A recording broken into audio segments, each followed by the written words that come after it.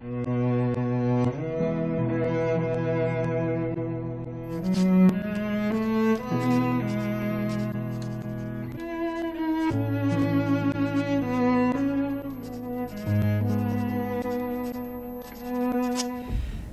air was black with smoke from hundreds of fires ablaze in the fields, engulfing houses and barns. The smell of gunpowder from muskets and cannons choked our lungs. Worst of all was the reek of the unburied dead, whose bodies were festering in the hot August sun.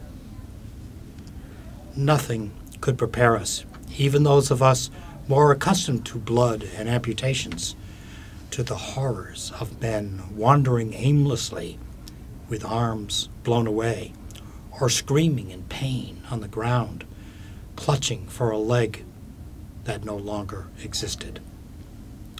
Among the sights that made me nauseous was an encounter I had with a young lad, probably 10 years of age, who was most likely a drummer boy. Gone was his drum and sticks, and gone was his right hand. In truth, it was almost gone. It dangled by his side, attached to a thin strip of skin above his wrist. He made no cries, most likely being in shock, but he looked directly into my eyes, unmistakably pleading for me to do something.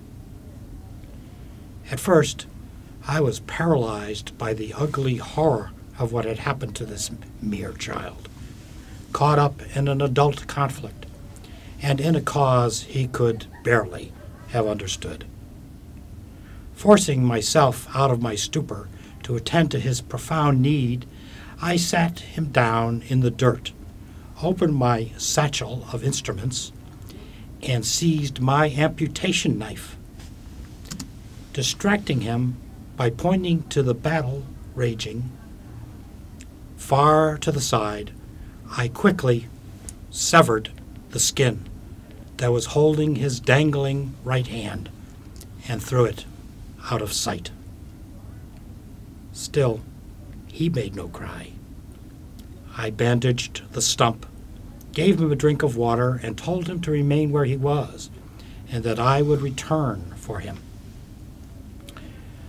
Hours later, I did return to the spot where I thought I had left him. He was gone.